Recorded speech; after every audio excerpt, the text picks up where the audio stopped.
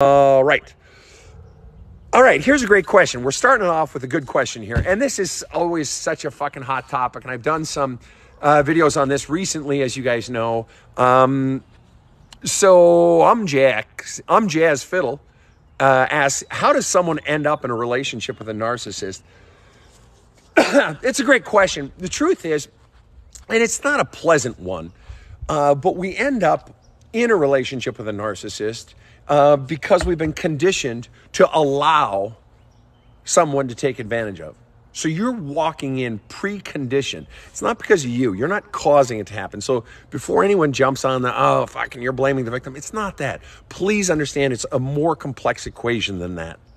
That if you have a childhood, and it can even be a great childhood. I came from a really good home, but part of the conditioning in our home, partly because of the religion, but you know, my parents were the good kind of religious. They didn't force anything or whatever, and they gave the example of, or they lived the example of always giving, and being kind and looking out for others and so on and so forth. Well, if that's your mentality and you walk into a relationship, let's say in your 20s, just randomly into your 20s, and you're used to giving, if you are walking into a relationship with someone who may even be a good person, but this person has their own stuff that they've been preconditioned to believe. Let's say they grew up in a home where they didn't get enough love. Not even that there was abuse. They just didn't get a lot of love or didn't get a lot of attention. Or they were taught that, hey, be quiet. You know, children are to be seen or not heard, or any number of messages. Then if they've got someone finally pouring love into their love cup, they want more. And if you've been, like I was, if you've been conditioned to give and give and give, because that's just what we do, then all of a sudden we're setting up an imbalance in the relationship, aren't we? We're setting up an imbalance where someone is giving and the other person starts taking. And this person is happy to give more because they've not been conditioned to sort of expect that I be treated well as well. And that I need to receive. Hey, there needs to be a balance here, dude. Or, you know, miss, whatever.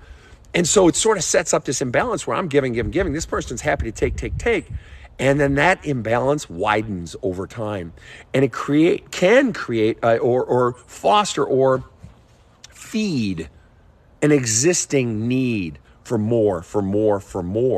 So narcissists can allow themselves to, or people can allow themselves to turn into a narcissist, but we end up in relationships with narcissists if we have been preconditioned to believe that I have to give more, I need to give more, or you won't love me, or you'll walk away. Or if I've been preconditioned to believe I don't matter, you're the one that matters.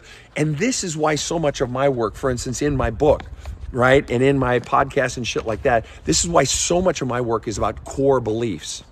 That healing the soul for a lot of healers and a lot of therapists and writers and stuff like that is focused on getting out the pain and getting out the fears. And I am all for that.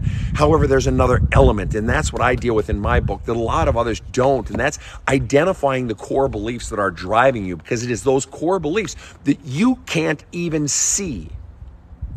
Okay, the things that you were conditioned to believe about yourself, not the things that were told to you, not just those things, but the underlying messages in what was told to you, the underlying messages in what wasn't said, the underlying messages or the message behind the message. As my mother, who did this shit for 65 years, whatever, died in her 90s. She did this long before I did, and she always used to say, Sven, always look for the message behind the message.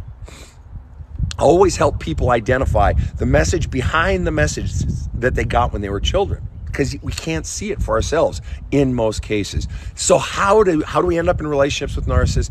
We were preconditioned to believe that this is what we deserve. We've been preconditioned to give. We've been preconditioned to live in fear, that if I'm not meeting every one of your needs and making you the center of the universe, you'll leave. And so we're preconditioned to fear. We're preconditioned to not mattering. All of these belief systems drive us into situations where all of a sudden we're getting our ass handed to us. All right, next question. All right. Okay. What have we got? All right. Darius says, jumping on the coffee table is wrong. Don't know what that means. All right. I'm sure you mean well. I just don't know what that means. All right. Heather Ann says, you can't see the forest when you're standing in the middle of it. That's right. And yeah, we'll just let that one go. All right. Just another messenger asked this question. Can you clarify the meaning of gaslighting? Yeah, but Gaslighting for me is like narcissist or love bombing. These are all terms, ideas thrown around a lot, and they've become extraordinarily popular.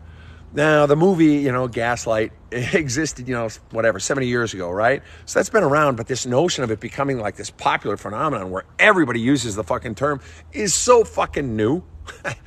20 years ago, back in the 2000s, 2008, I don't remember anybody using that fucking term. I mean, in the rarest cases, now everybody uses it. What is it? Well, first of all, go back and watch that classic movie, Gaslight, and it'll explain it, right? But basically it is where somebody is basically trying to convince you that what you see is not true, what you're experiencing is not true, where they're blaming you for everything, where they are destroying your relationship with your own experience of reality. They're undermining your relationship with your own sense of self, your own instincts, but your own eyes, that what you see isn't true, what you hear isn't true, that what happened didn't really happen. It's where they're trying to control your reality. And the worst kind of gaslighting isn't the gaslighting that happens in love relationships. Even though that's where you're going to hear people talk about it most, the worst kind of gaslighting is when parents gaslight children. Small children, medium children, teenagers, or adult children, where they say, no, that didn't happen. You want to fuck up a kid? Teach them that what they're experiencing inside, their feelings, or their experience of a situation isn't real. All right? I had a client, for instance, who, he's in his 30s, 40s. This was many years ago.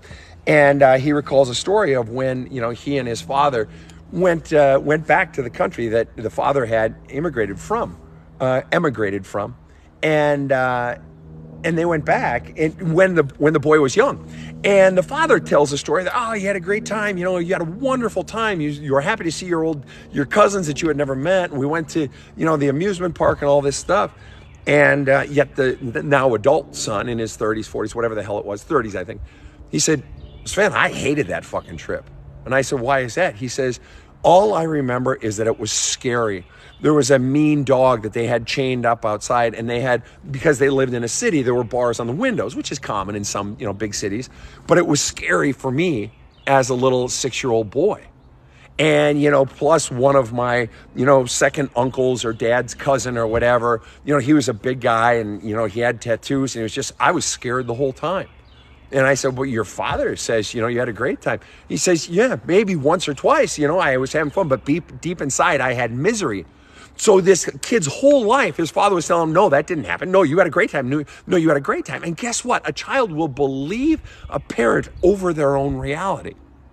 So now that child comes into teens, 20s, 30s, and they don't know what reality is. They have no relationship with their own self. You encourage them to trust their gut or act on their own instinct. They don't know how. They have such distrust for their own self. They don't know what's really happening. And one of the other things that happens is that this is one way that a childhood becomes whitewashed because you don't even know what happened. You have some story going on inside of you that was your experience. And then you have this other thing that got put in and they don't connect. And so the brain will shut down. It's the craziest fucking thing. And so the meaning of gaslighting is, the original question was, what's the meaning of gaslighting? To convince someone else that their version of reality isn't reality. And the notion of, there's only one version of reality. Yeah, okay, that's about as simplistic, naive fucking thinking. But to do it to a child is profoundly debilitating for that child. And I've had clients who have had that experience where they became suicidal as a teenager, or people who are terrified of taking any bold action in their careers, and it destroys their relationships because they go into relationships where they're forever dependent upon the other person to tell them what reality is. And oftentimes the other person is happy to do it. And all of a sudden you find yourself in potentially a situation with a narcissist where it's all about them, which goes back to my previous question where somebody says, how do you end up in a relationship with a narcissist? How about if you gaslight a child? Tell them what their reality is. Tell them what they should feel versus what they actually do feel. The kid's crying and you say, it's okay. You need to stop crying. Stop crying. It's not that bad. It's not that bad. Yet the child is clearly experiencing it as a bad thing. Deprive the child of their own experience of reality. Yeah, you're going to end up with some serious fucking problems for that kid later. All right, next question. I hope you guys are having a happy day. Because I am. I had a workout this morning, just a quickie. And normally I don't do quickies, but I got this fucking cold. Anyway, Yeah, Mandy follows up by saying, which leads to gaslighting of self. And she says, self-love, journaling, and talk therapy has helped me. Absolutely. And again, that's what my book is for, to help you get all that shit out and help you begin to find your own voice. Because happiness is only going to come from an authentic life, a life that's integrated, that who I am on the inside, I am now living out on the outside. But very often we're living out this persona, the person we had to be in order to either get approval or avoid criticism. So I'm living something on the outside and I'm authentically, or I'm actually someone else on the inside. And some people say, I don't even fucking know who I am on the inside, Sven. All they are experiencing is a disconnect between what I'm living and what's going on inside of me. And that disconnect will lead to depression, it'll lead to anxiety, it'll lead to all manner of fucking problems. All right, next question. Well, thanks for saying so, Nate. Appreciate it. And he says, this current discussion is resonating. Appreciate that. All right. What have you got, fine humans? Oh, wow. Jennifer Jean Higuera asked a question. I see this a lot. And my parents both passed in their 90s. Dad had Alzheimer's, but the Alzheimer's really affected his body more than his brain. And he had been this vigorous man, far more energy than me or my son or my daughter. Just this incredibly vigorous man, growing up on the farm during the Great Depression and World War II. My mom, incredibly vigorous. She grew up on a farm as well. And Dad ended up becoming a pastor and blah, blah, blah. And Mom had a very successful career and taught at the graduate level. So it was much more, the Alzheimer's was much more vivid in the degeneration of his body, the slowing of his body, because he had, and the effect on his brain was less so. But getting back to sort of this question, what about a controlling elderly disabled mother in adulthood, your adulthood, that you're trying to take care of? All right, so I'm setting up, I believe I'm understanding Jennifer's question. Jennifer is saying, listen, my mom is fucking controlling as fuck, but she's also disabled.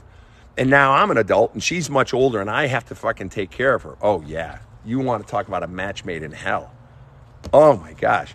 First of all, having to take care of a family member in old age or if they're going through something is a profound, it's love, but it's also a profound drain, can be a profound physical and emotional drain, mental drain, financial drain on the person doing the work. We had to put my father into a nursing home just because Mom couldn't take care of him anymore. And the 6 of us siblings, particularly the ones that were living in Minneapolis at the time, made the decision that, Mom, we can't do this to Mom. But it broke Dad's heart, but he understood. And, he was that old generation, tough it out. So you're asking, what about that situation where your mother is controlling and you're trying to take care of her? It's unfortunately, when we're taking care of someone who doesn't have the capacity to take care of themselves, it's not always a democracy, even if we try to make it be a democracy. Sometimes it's like caring for a child. The child doesn't get to say whether or not they're going to the doctor if, the child has a broken arm or is having blurry vision. The parent has to step in, except now you're the parent. And this, for your aging parent, except your mom is controlling, right? And so you're confronted with a real difficult situation of really what it is do you have the courage? I don't mean this in any insulting way. I just mean, do you have the courage to stand up to your mother and say no, despite her pushback? And, but I'm guessing the bigger issue is your mom is just fucking exhausting. Beyond just trying to take care of her, she's so fucking controlling, which may mean she's actually trying to control not just the care of her, but trying to control you, trying to control your family or whomever is is living under the same roof as her. And yeah, you gotta, I'll be very honest with you, to the degree you can, you have to stand up and keep saying no. And unfortunately, this should have changed. Your mother should have changed decades ago, but she didn't, obviously, right? And so now you've got her under your own roof, and you may reach a point where you may need to put your mother into some sort of care, nursing home or some sort of care, or bring in some sort of care worker if that's available. Because, what do they teach lifeguards in lifeguard training? That when you swim out to save someone, the natural human reflex instinct is to push, to try to gain leverage on the person trying to save them so that I can keep myself above water. In other words, the lifeguard knows that this person will drown me if I don't take control of the situation. If you're caring for someone and they are pulling you down under the water, so to speak, or ruining your family or ruining your marriage or ruining you, you have to take control of the situation. And unfortunately, heartbreakingly, sometimes difficult decisions have to be made. And I think you know what I mean in that case. You may have to bring in outside help or put her into some sort of home along that line. All right. Here we go. This is a good one. Big Dog Dancer says, how do you reconnect with the disconnected parts of emotions internally? I feel fully disconnected. I'm going to read it to you one more time. How do you reconnect with the disconnected parts of emotions internally? I feel fully disconnected. Really, this is at the heart of most of the problems that are going to come through in a live, or it's really cuts the quick of what I go into in my book and on my podcast, the Badass Counseling Show, which if you haven't downloaded it and subscribed, it's totally free.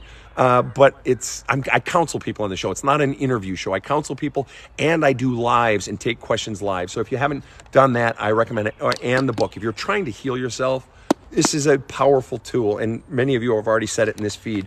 Not that I'm a particularly great writer, and I'm not, but I brought myself out of a 12-year suicidal depression.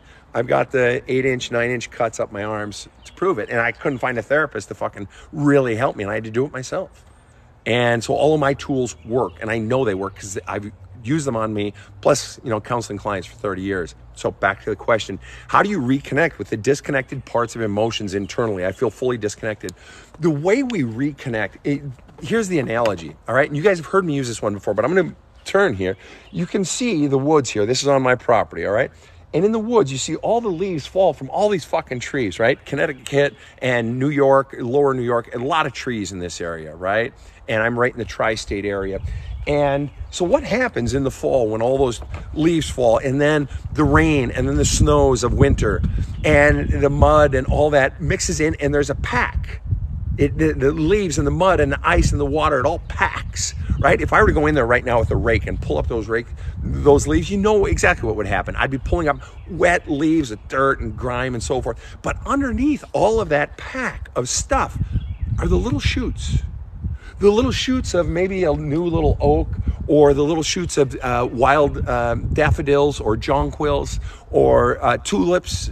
The little flowers, the little plants that are trying to come up, but that pack is so thick it can't come up. So when you say, how do you reconnect with the disconnected parts of emotions internally? I feel fully disconnected.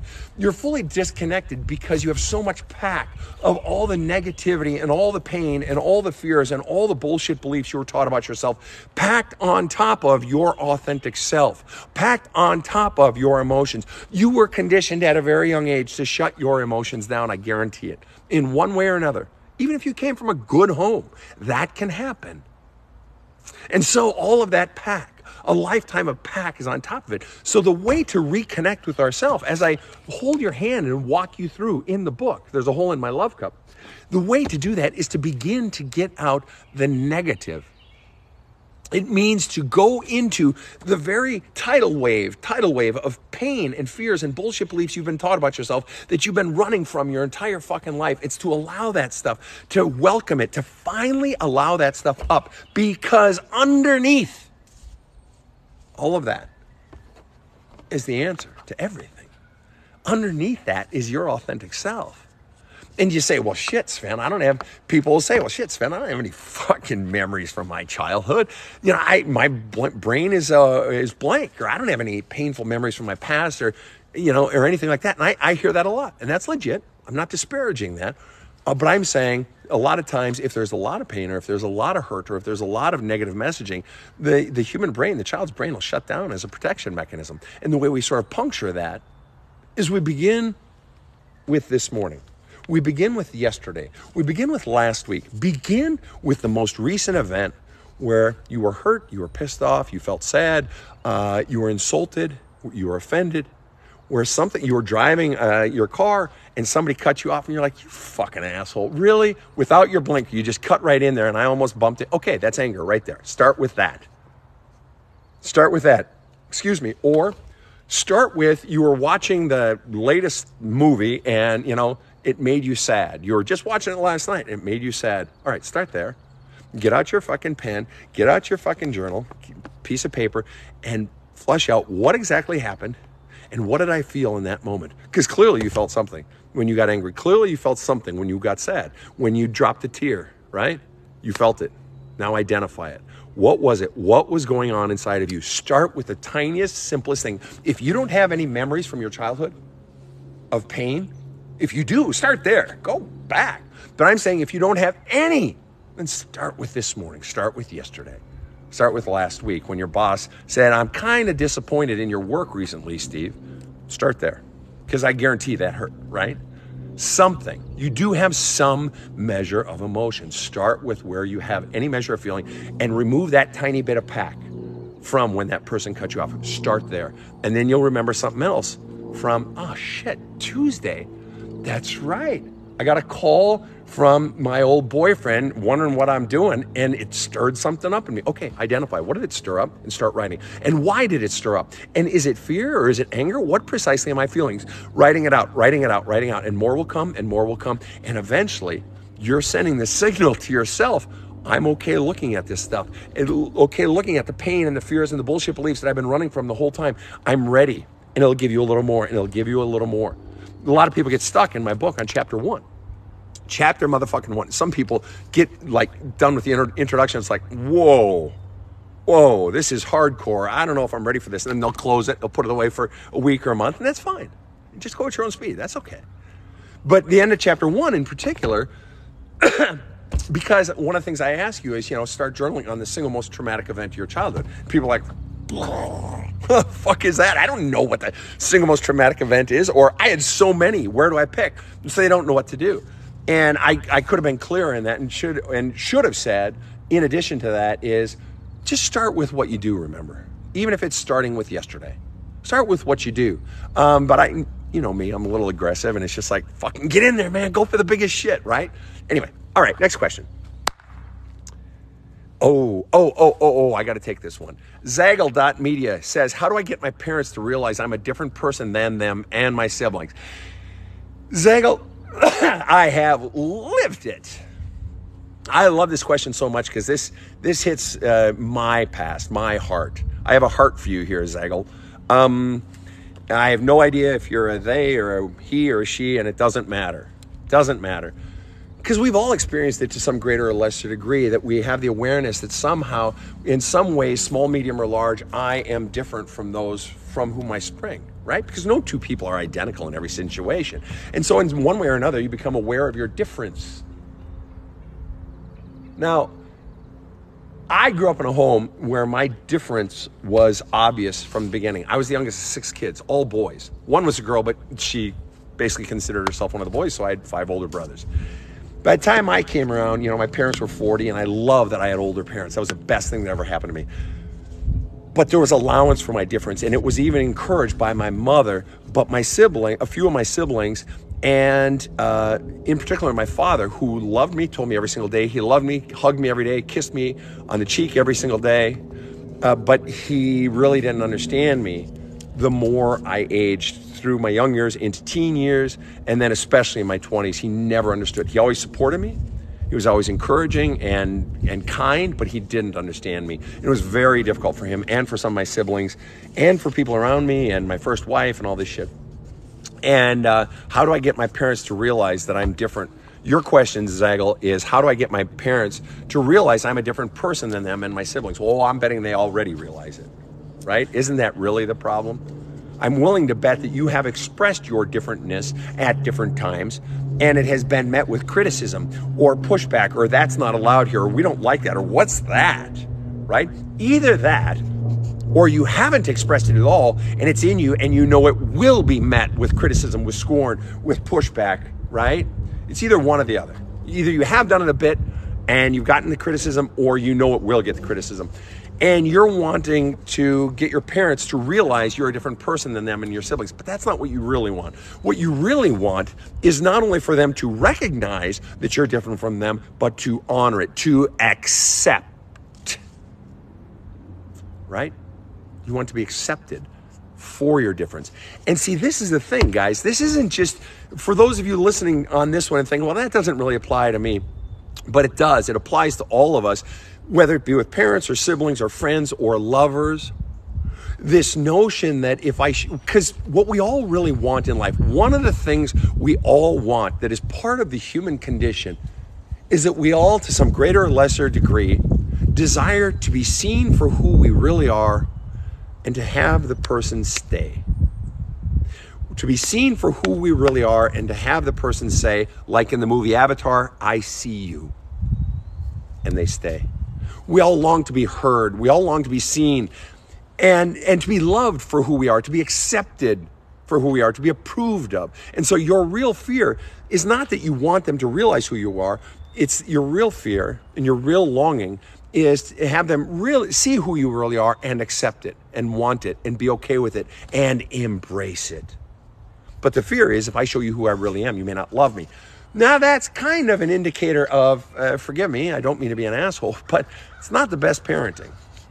The best parenting is when the child is encouraged to be who they are and they are loved and they are accepted for their uniqueness, rather than, I want you to be who I want you to be, right? That old song by the Commodores, right? Lionel Richie. Everybody wants me to be what they want me to be. I beg, stole, and I borrow. Easy like Sunday morning, right? Easy like Sunday morning. Everybody wants me to be what they want me to be. And that's not really love. Love is when I want you to, love is, you be you, and I love it, and I want to be there. And not love is, I want you to be who I want you to be. Now, yes, in relationships, some compromises need to be made, but not compromise of essential self, right? Your non-negotiables, your deal breakers, who you authentically are. And so what you're really confronted with, and this is all of us, in relationships, don't fucking tell me that you don't struggle presently. And I'm not just talking to you now, Zego Media. I'm talking to everyone, myself included. Don't fucking tell me in your relationships that you don't struggle with or you've never struggled with showing the other person who I really am. And that's the real issue. See, the desire to be seen for who I really am and have the person still love me, have them still want to stay, have them still want to pour love into my love cup and I pour love into their love cup. That desire to be seen for who I really am and to be accepted for who I really am is predicated upon the hard part. And it's predicated upon, it is preceded by the precursor, the thing that must happen first is that I got to show them who I really am. Now that's the scary part, isn't it?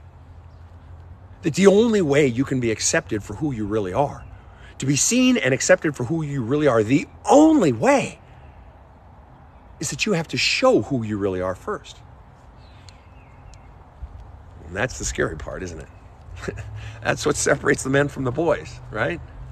You have to have the courage to reveal your authentic self, particularly in relationships, what hurts, what I want. And as I talk about in my book, There's a Hole in My Love Cup, as I talk about in the book, I say, we so easily can stand up. It's almost easier to stand up for ourselves in the big stuff. You're in a relationship. And again, I'm still talking about parent or sibling relationships too, but I'm extrapolating here to love relationships. And it's so easy to say, well, shit, should I take this job in San Diego, sweetheart? We're living here in Boston. I'm just making this up. We're living in Boston. Should we, take the job and start together in San Diego? Or should you accept the job in San Diego and we move there? The big decisions, we tend to stand up for what we want. Where we most easily compromise ourselves is in the medium and small decisions. It's like Saturday night tonight in New York City area where I am. It's Saturday, all right? And so if my girlfriend and I decide, the national championship hockey game for NCAA is tonight and Minnesota Gophers are in it, my home state, I really would like to watch that. And she's like, she's not a sports nut at all. And she says, well, yeah, let's do that. Because she, wants to be a good sport because I support her and her stuff. And I'm thinking, well, she's given up. I know she doesn't want to do this. So, well, where do you want to watch it, sweetheart? Or what would you like? Giving her the option to, even though I know I want to go down to Sal's Bar and sit there and watch it and get loud and put on our jerseys and, be obnoxious and watch some fucking hockey, right? And she's like, well, we could go have a drink or something, but I think it'd be better if we watched it at home. But if I don't ever express what I want because, gee, I want her to be happy, right? Then we watch it at home. And, should we watch it in the living room or the family room or watch it in bed, And it's like, oh, let's just watch it in bed. And I'm like, okay. And, we each get a cocktail or whatever and go lay in bed. And, she watches and stuff, but maybe falls asleep. And then, before you know it, either she falls asleep or she loses interest or whatever. And I'm sitting there bitter. I'm sitting there bitter because I wanted to be in a bar and here I am in bed already. And it's the first fucking period of a 3-hour long hockey game. I've compromised myself because I didn't speak my wants. Okay? And it's so easy to compromise ourselves in those small and medium things. And at times it's necessary, right? But if I keep doing it, Oh, it's no big deal. Oh, I'll give it up. Oh, it's, what? I'll make the best of it. Eventually we get down the road and we're making the best of everything. But this isn't what I actually want. Getting back to your question, how do I get my parents to realize I'm a different person than them and my siblings? In any relationship, you have to have the courage to reveal yourself. You have to have the courage to put out there when someone has hurt your feelings. And this is a tough one, especially for guys, because we've been so conditioned, at least in the US and Canada, we've been so conditioned, feelings don't matter. They do fucking matter. Because if you don't express when someone has hurt your feelings or when you're feeling upset, when it's small, what do we do as guys? And a lot of women too. What do? We wait till it gets big. Oh, that's no big deal. It's no big deal. But eventually then it gets so fucking big, this mountain of shit we've been denying, that we fucking blow up, right? And why do we blow up then? Because it's only then that we feel justified expressing our feelings. It's only then that we can't keep it in anymore. But the problem is way back here in the fucking small shit, that I have to be willing to reveal how I really feel and who I really am when it's small. Otherwise, it will metastasize. People, small things become big things. Always. Problems don't just magically go away. They metastasize like a motherfucking cancer. So, how do you get your parents to realize you're a different person? You start being you, courageously and unapologetically, unrelentingly you. And they are either going to accept you or they're going to reject you. And they will, in all likelihood, the mere fact that you have this fear says that you know what their response is going to be. And you'd be a fool not to anticipate and expect that response to be what it is. And what you have to be willing to do if you are going to live a life of authenticity, whether it be with a parent, with siblings, with a lover, you have to be willing to lose that person. Willing to lose that person's love, willing to lose that person's approval, that person's acceptance, that person's acknowledgement of who you are, that person's acknowledgement of the pain they've caused you. You have to be willing to lose of ever getting an apology maybe for what they've done to you. You have to be willing to lose the affection that you count on from the lover, from the sibling, from the parent, from the friend. You have to be willing to lose that, because until you are willing to lose that, you will forever compromise self. And that's when death begins. In the immortal words of the absolutely and unequivocally iconic greatest solo rock artist of all time, Bob Dylan, fucking Nobel Prize winner, and Minnesotan, if I may add. In his words, he not busy being born is busy dying. And being born takes courage. And in the words of Joseph Campbell, there is no birth without blood and the tearing of flesh. Literal birth or metaphorical birth, birth of the soul. If you are going to be yourself, you have to have the courage to go through the pain, and there will be pain. If you have the courage to start being a different person, when so many people are expecting you to be the person you've always been, and they're going to pressure you to be that person, and they're going to be disappointed if you aren't the person, and they may even walk away from you if you aren't that person. If you don't have courage, you're never going to make it past step one. And step one is just beginning to be who you really are. Step two, and you're going to lose people. Step two is that you actually start to attract people. The more you become authentic self, and reveal that and live integrated, that who you are on the outside is who you are on the inside, is a reflection of an integration of who you are on the inside. The more you do that, the more you will effortlessly begin to attract people who fall in love with who you're becoming. And they'll say, fuck, I love who you're becoming. Or they'll say, I love that you don't even know yet who you're becoming. I love that you have the courage to become. I love that you have the courage to slough off like a snakeskin. You have the courage to shed that which is no longer you. And people, you've heard me say it before, the path to becoming you requires discovering, the path to discovering who you are requires discovering who you're not. identifying what is not me and having the courage to say no. No is the most powerful and the most clear statement of self, because it's saying what I'm not. So if you want to become self, get reconnected to self, start identifying what doesn't feel right to you. Regardless of what people say you should do or should be, what feels right to you? It's beginning to trust your own feel. So to finalize this on this question, Zygle Media, and it's a fucking great question. It really is, because it cuts to the heart of all this work. How do I get my parents to realize I'm a different person than them and my siblings? You get them to realize it just by being your authentic self, by being that different person. But that's not the question you're asking. You're asking, how do I get them to approve of me? You just be you. And either they're going to approve of you or they aren't. And just for the record, one of the things that happens is the more we have the courage to be our original self, our authentic self, in the short term, we lose people, but some of those people sometimes will come around later. But thinking, holy shit, fucking hawk, man. Oh, I got to keep those. I have little dogs, little Morkies. Now they flew into my neighbor's property. I've got my big dog out there watching my little dogs. Big, 2 hawks. I wish you guys could have seen them. Like wingspan, like that. And my 2 little fucking Morkies are out there. Oscar, come here. Tom, come here. Anyway, sorry. Yeah, you got to have the courage to be you, and it's going to take courage, and you're going to lose people. They may come around later, but you have to have the courage. You have to have the courage to be your authentic self, knowing you're going to lose people, knowing there is going to be pain. And if you're not ready for that yet, that's okay. But the day is going to come when the pain of not being your authentic self gets so great that you're like, fuck it, I got to do it. And that's what I talk about in the book, the fuck it. You know, where I have a chapter where I talk about the fuck it point. The book's There's a Hole in My Love Cup. The podcast is The Badass Counseling Show, and I have do-it-yourself video courses on the website. All right. Nachgesprach, Deutsche Mann. Hi, psychotherapist from Germany here. I just love your content. Thanks for the work. Danke sehr. All right. Michelle, I appreciate it. Go get my babies. Actually, Tom is right here, and Oscar is sitting right over by my 95-pound Rhodesian Ridgeback. So that would take one ballsy hawk. Yeah, so I'm good. All right, thank you, though. All right. Tracy 021526 asks, how do you deal with an extreme taker, aka narcissist? As you people know, most people call them narcissists. I change the language to extreme taker because narcissist is just, it's so fucking convoluted. It's like using the word, well, whatever, it doesn't matter.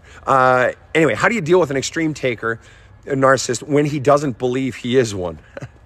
How do you deal with, all right? You wouldn't use that language unless you were not enjoying it. We deal with things that we don't enjoy, or we deal with things that are problematic. So your mere language indicates the level of problem it's become, right? And it's at the point where you're asking me. So in other words, it's beyond your ability to figure out up to this point. And I'm not disparaging you for that. That's fine. We all get into situations. The moment I put my head under the hood of my car, I'm in an overwhelmed situation. Like, okay, I don't know what I'm fucking doing. You know, I can add oil and maybe even change my oil, but beyond that, no. So I get it. So I'm not disparaging you, but you're asking, how do I deal with an extreme taker? Deal with implies that you're going to continue to allow them to be the extreme taker. You ask, how do I deal with an extreme taker when he doesn't believe he is one? He doesn't need to identify as an extreme taker, as a narcissist, in order for you to change.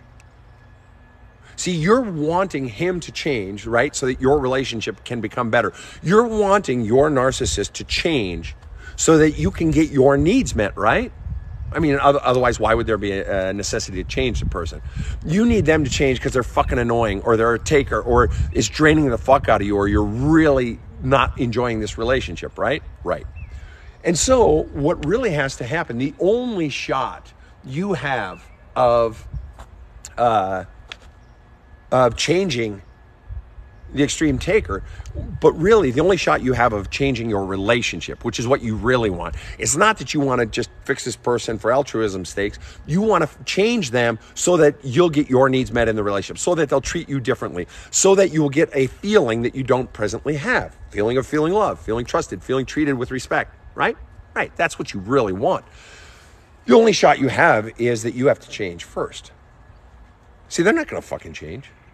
They're not going to fucking change unilaterally. There's no incentive. Why would they change if they're getting everything?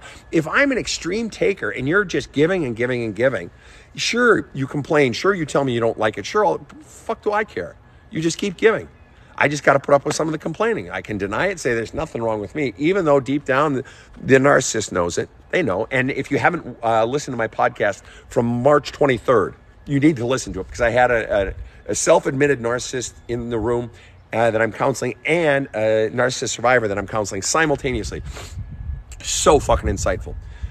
So how do you deal with it? You have to fucking change. They are not going to change until there is pain. And you may not even be able to conjure enough pain, or you may not be able to do anything that will change them. I mean, read my comments on all my narcissist posts. Read the comments here. I guarantee there are already people commenting you can't change a narcissist. Now, the truth is you can. Maybe. But it's a long shot. Because you guys have read it in my book. You know what I believe. The change will not occur until the pain gets bad enough. And very often, this person that was on the show, this gentleman that was on the show, the only reason he admitted to being a narcissist, the only reason he finally wanted to get real help, and to the point of coming on my show, and I'm pretty tough on folks, and not mean, just tough. And but the only reason he did it was his wife was like, I'm done. I'm so fucking done with you. I am out of here. And he didn't want to lose her. And he knew that he had been being basically an asshole since he was, I think he said 8 or 10 or 12 years old. He knew it. He knew he was manipulating situations. He knew.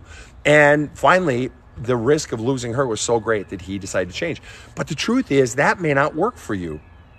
That, for some narcissists, you threatening to leave, they don't fucking care. Fine. See ya. By the way, I'm going to take everything while you're going, or whatever. Or they'll threaten you, I'll destroy you if you leave. They don't want you to leave. Why? Because they're getting you pouring all the love into the love cup, and they don't have to do anything. Hell, they may be even cheating. Now they got 2 people pouring love in. Or maybe they're expecting your kids to pour love into the love cup. A real peach of a woman or a real peach of a man, right? They're having everyone, including the kids, pouring love into their love cup. Oh, yeah.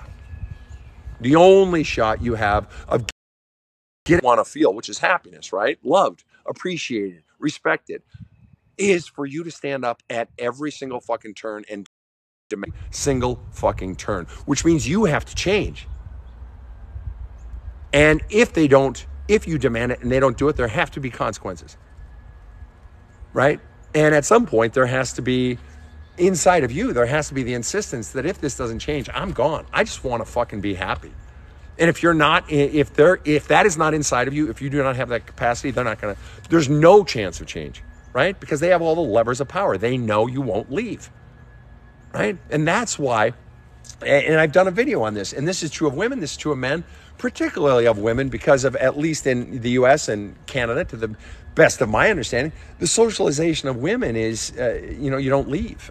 And you take it and you take it and you take it. But a superpower for any person in any sort of a relationship is when you're okay if they leave you, or when you're okay if I have to walk away. Then I'll still be okay. That's a fucking superpower, because now you're not going to tolerate shit. But you have to change first. If you're ever going to have any hope of standing up for yourself at every single turn, or potentially walking away, you have to change.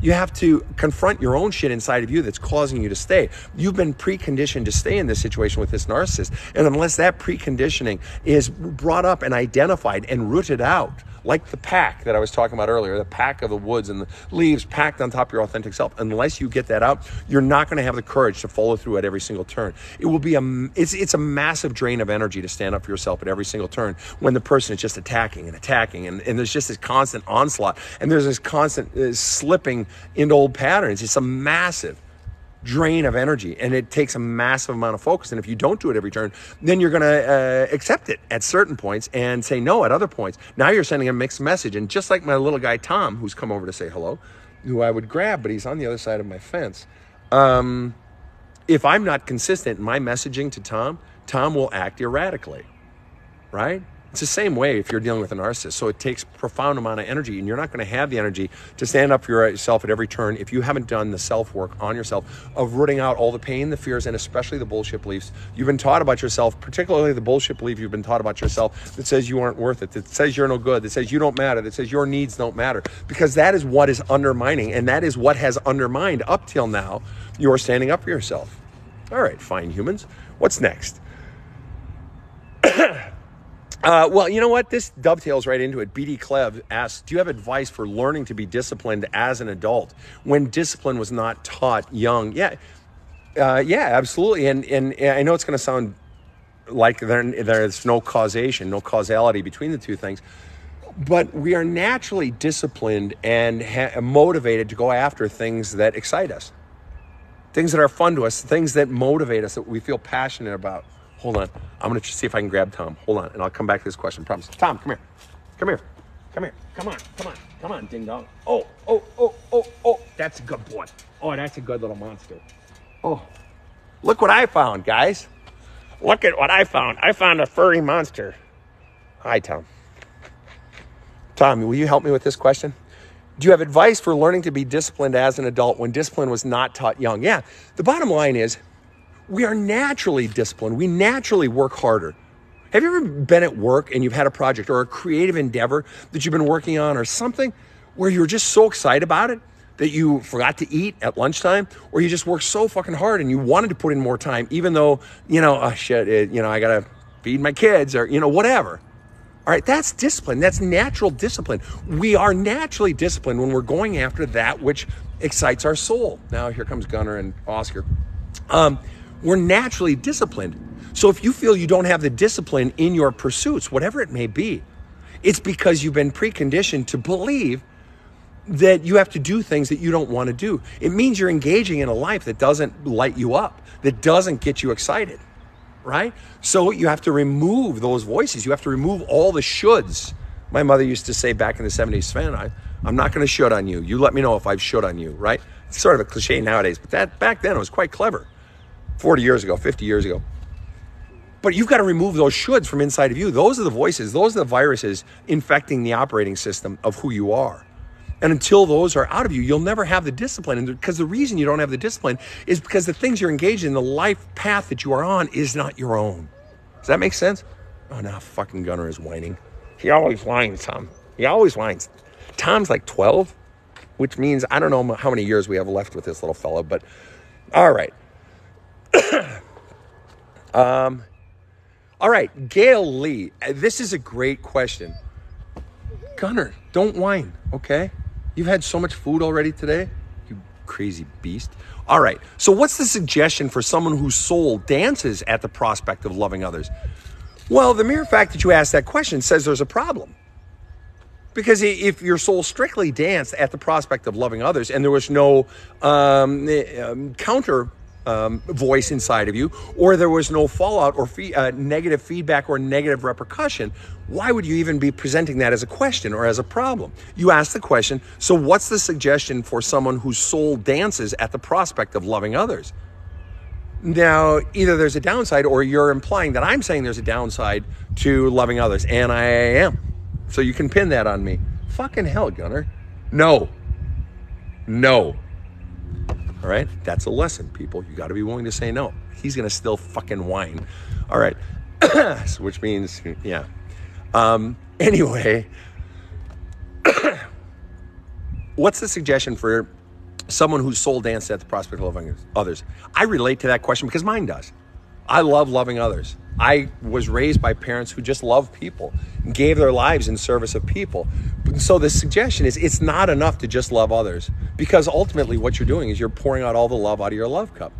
There's got to be an insistence on, I need to fill my love cup too, which is why I'm about protecting my time, and I'm very deliberate about protecting my physical space.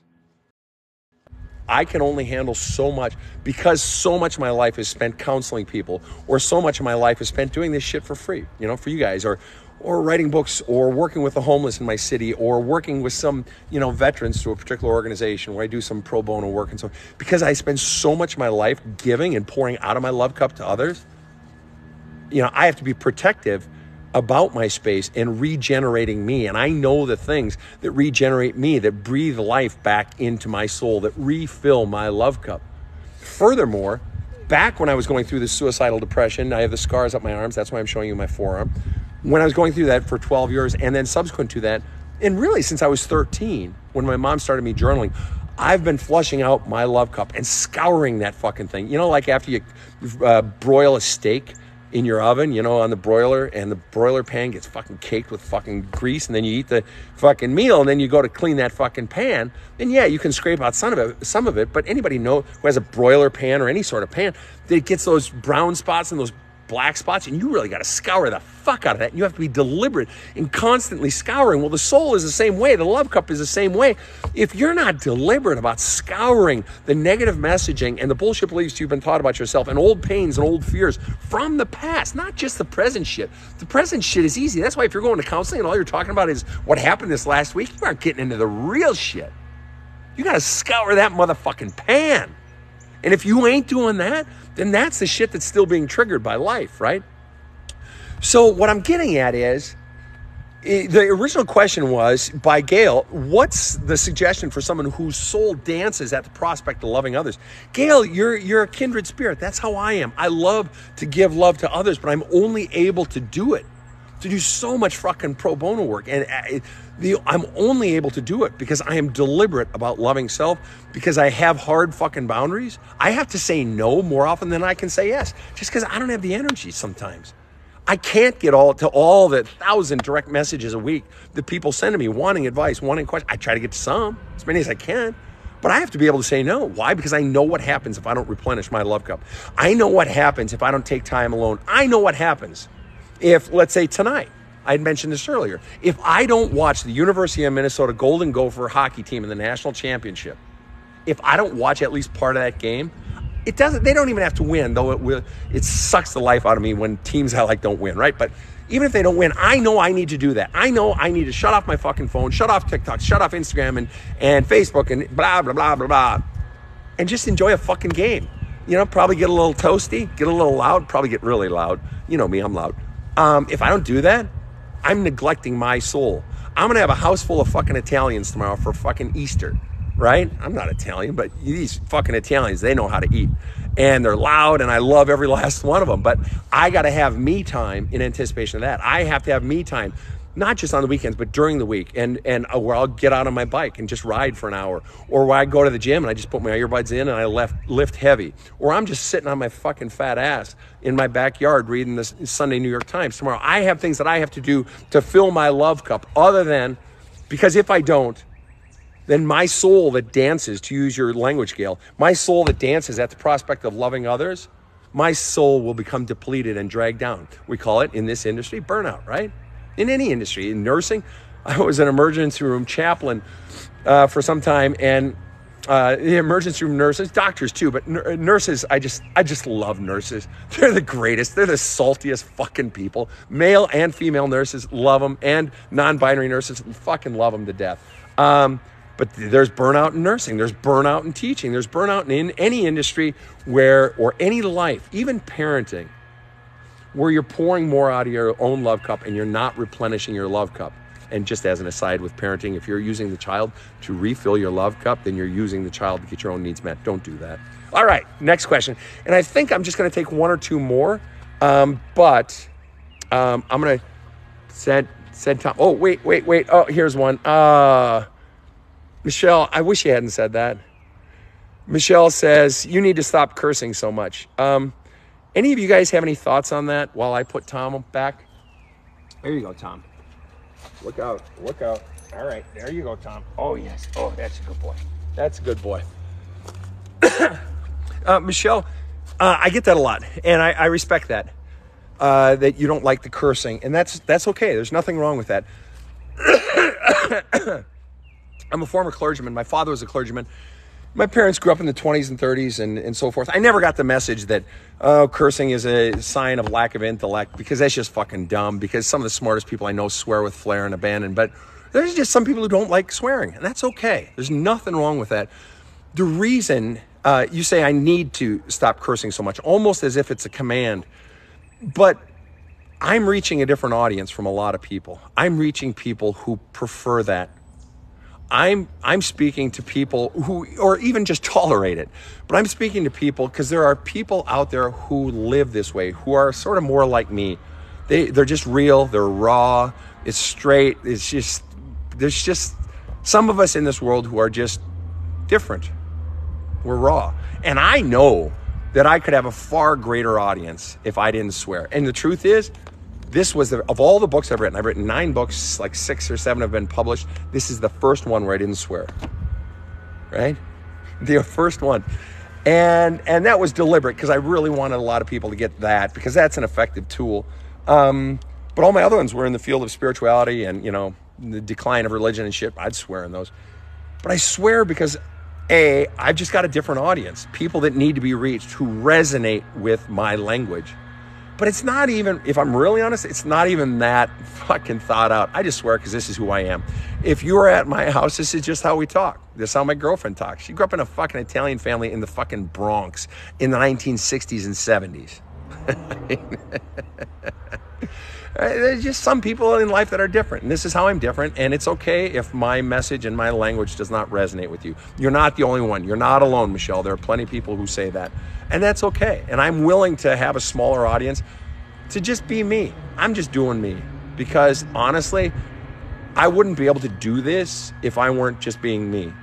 I have to be authentic because that's what makes it fun. I have to just be me. And so I was talking a minute ago about, how I have to be deliberate in filling my own cup in order to be able to give more to others rather than just sort of giving and giving. Well, the swearing is a great example of it. And I know it sounds silly. I know it sounds fucking stupid. But this is how I talk. And so me being me, and what makes it fun for me in giving to others is doing it my fucking way. Frank Sinatra, I did it my way. So Michelle, if it doesn't work for you, I totally understand. But there are a lot of great therapists on TikTok who can help you, who don't swear. In fact, most of them don't. There are some other ones that do. Probably want to stay away from those as well. But you're welcome to stay. You're welcome to go. But I'm likely not going to stop, because that's what makes it fun for me. All right. Probably the last question, but I may do 2. All right. Thank you, Carly K. And that was kind of you to say to me. All right.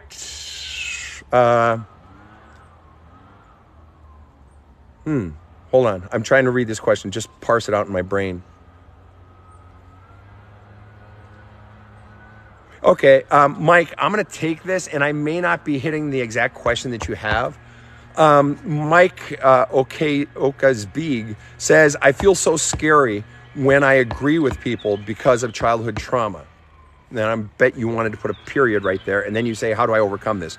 So I'm going to read it, and I might not be hitting the exact question you have, and so forgive me on my failure to comprehend.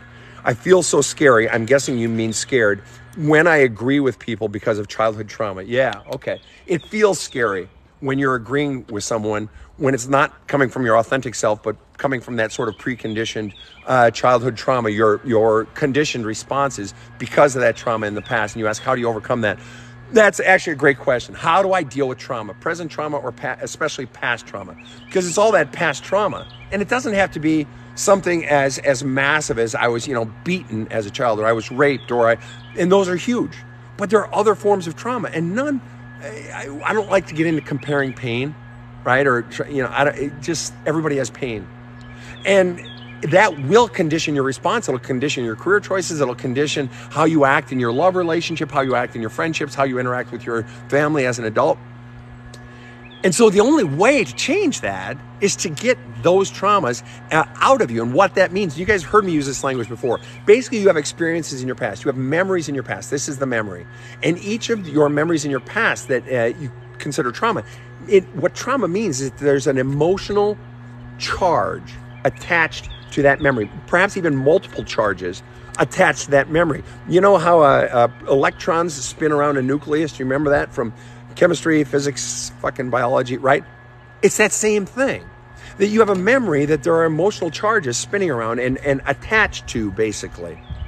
And in order to be free of that, and in order to no longer respond, remember, Mike says, I feel so scared when I agree with people because of my childhood trauma. In other words, you're aware of it, which is great, because that means you're identifying, A, I know my trauma, and I see how I'm responding because of that trauma. Great.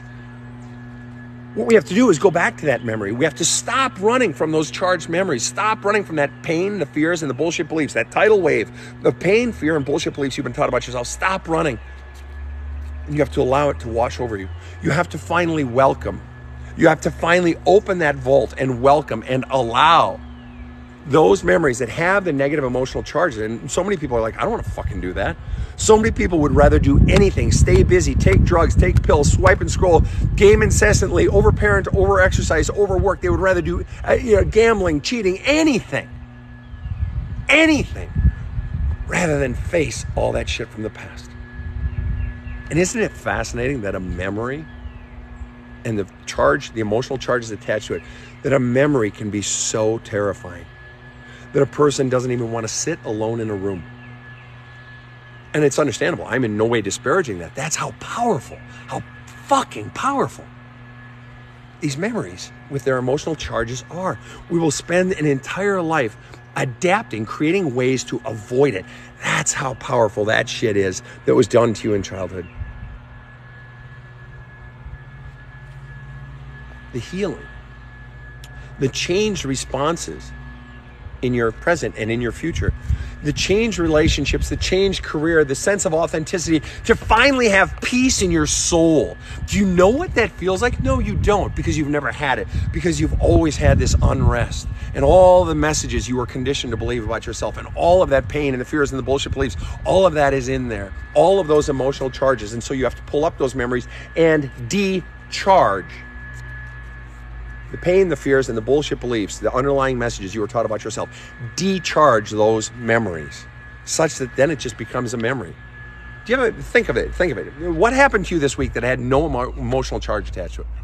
I can think of something. I walked out of the greengrocer, and I remember walking to my car and opening the door, putting the groceries in the back seat, and getting into the car. I remember it. It was Thursday or something. I had to get some groceries and some limes for gin and tonics for last night.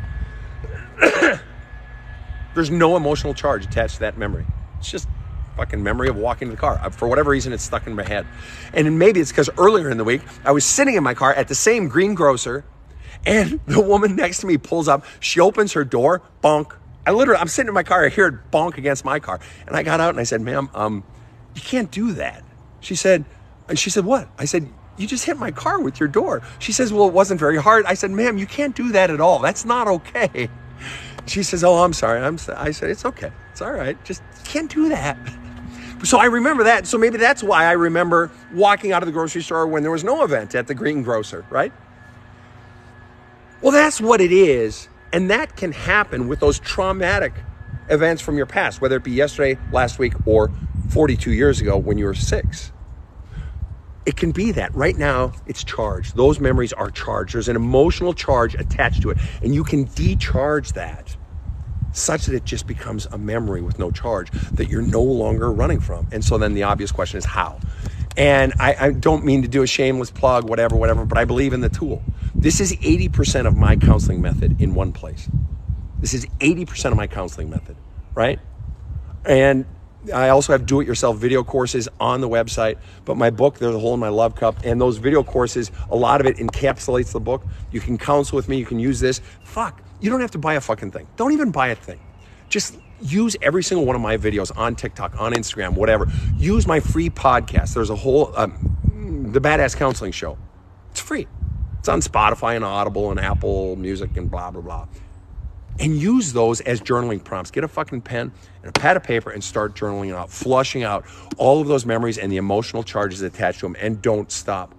And in my book, I give other tools that I recommend. You guys have heard me say it before on page 6. Go on to Amazon, look inside the book, and on page 6, 5 or 6, it's not even a numbered page yet, I have a suggested reading list. Now, normally an author puts a suggested reading list at the end of a book. I put it at the beginning. Why? So that anybody could go on to Amazon and read this list of books. None of them are mine. All of these are extraordinarily powerful books, extraordinarily powerful tools to help you heal. And I literally say, you don't even if you never finish my book or never read my book, there's so much wisdom in these other books. Just go get these other books. I won't make a fucking penny. I don't give a shit. But if you do the work, now, does my book have something that those don't? Yes, I believe it is. And that's where I get into those core beliefs and helping you identify them. But there are tools out there, if you do the work of going back and welcoming, rather than stuffing them down anymore, but welcoming those memories and their emotional charges and do the work of decharging them, you can finally have peace in here, up here. And you can finally feel a sense of aliveness, because that's you taking out from where I started, the very first question today, that's you removing the pack of leaves and crud and rain and snow from the winter in the forest. It's you removing all of that crud from your past. And then those, just like in the woods where the tulips and the jonquils and the daffodils all just naturally spring up, then the same thing happens. If all you have to do is remove the raw sewage, as I talk about in the book, decharge those memories, and your authentic self, your real self, will effortlessly rise up. And you will know an aliveness. You will know a vigor. Literally, you will feel lighter and lighter and lighter. The more you get it, you'll have more spontaneous physical energy than you've ever had in your life. Guaranteed. I see this every day in my counseling practice and people I work with and people who are reading the book. I guarantee it. But you got to do the fucking work. You got to finally stop running from that tidal wave of all the shit from your past. Yeah, it's scary, but if you do it, I guarantee you'll have the results, but you have to be willing to go down deep and address the real shit. Well, my fine people, to those of you who are celebrating Passover this weekend, this week, these 10 days, I believe it is, happy Pesach to you.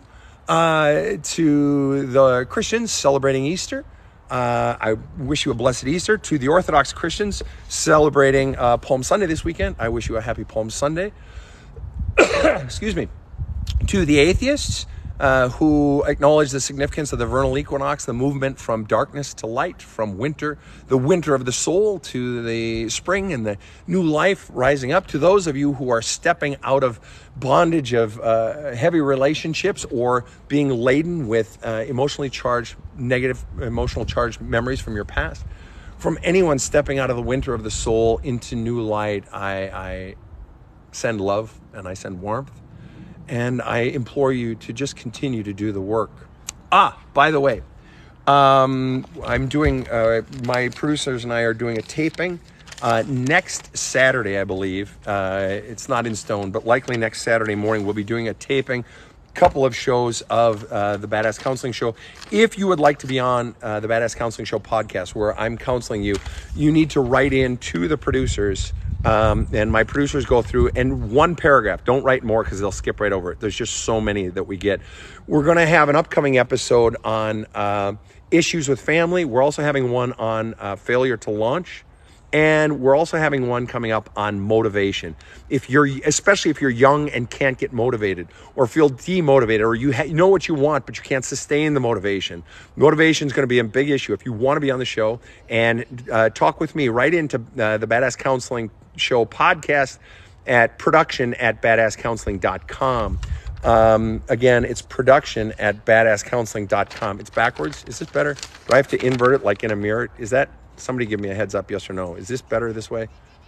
Is it backwards now? Which way is backwards? Is this backwards? Somebody tell me. Shoot me in the head. Put me out of my misery. All right.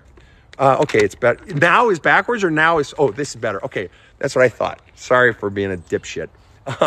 Anyway, write into production@badasscounseling.com. If you want to be on the show, just... one paragraph. Don't write any more than that, all right? Just one paragraph explaining what you're struggling with. Again, we have shows coming up on dealing with family issues, failure to launch, but especially a motivation issue, especially if you're young. And so, zippity zip, that's that. You guys, as always, I love you. You know that. I really appreciate all your great questions. I hope the sun is shining where you are, or at the very least, I hope it's one of those nice kind of rainy days. I hope you're doing the work to heal yourself, to clear out your own love cup of of all the crud and heal that hole in the bottom of your love cup. If you need help, best tool that I know of, forgive me, I'm a little biased, but there's a hole in my love cup. You can get it at badasscounseling.com. And just for the record, so that you know, if you are an audiobook user, soon the audiobook will only be available on the website at badasscounseling.com because we're shifting our publisher of that. But all forms of it are on the website, badasscounseling.com. We also have the do-it-yourself video courses and the Badass Counseling Show podcast, and it is free. All right, guys, let's all say goodbye. Good night, John Boy. Good night, Elizabeth. All right.